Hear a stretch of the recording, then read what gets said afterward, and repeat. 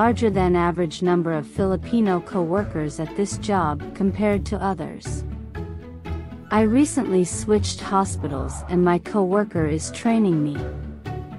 He is Filipino, and I told him I knew how to say, "I love you," in Tagalog because my cousin, who is half Filipino, supposedly taught me the phrase. I said the phrase and a much older Filipino female nurse gasped. I asked her what happened, and she told me I should be slapped. I apologized and explained that I was told the phrase meant, "I love you." But today, when I arrived at the hospital to work, I was pulled into my manager's office and there was a human resources representative sitting there with my manager.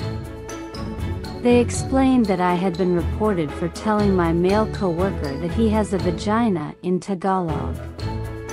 And it made my female coworker very uncomfortable. It's only my 5th day working here, and they told me that I had sexually harassed my female coworker by telling my male coworker that he has a large vagina in Tagalog. They said that the hospital has a zero-tolerance policy regarding harassment, and I needed to write a letter of apology. I can only keep working if my coworker accepts my apology, but she's definitely holding it over my head. I went to lunch and she saw me in the parking lot.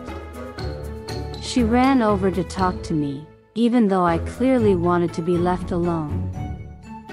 She keeps coming over to talk to me when I'm working in other places, because I think she knows it makes me uncomfortable regarding the situation. It's kind of strange that she tried to get me fired, yet she concurrently shows behaviors that suggest she really doesn't care that much and now holds it over my head for fun. Now, my female manager thinks I'm a terrible person who harasses people.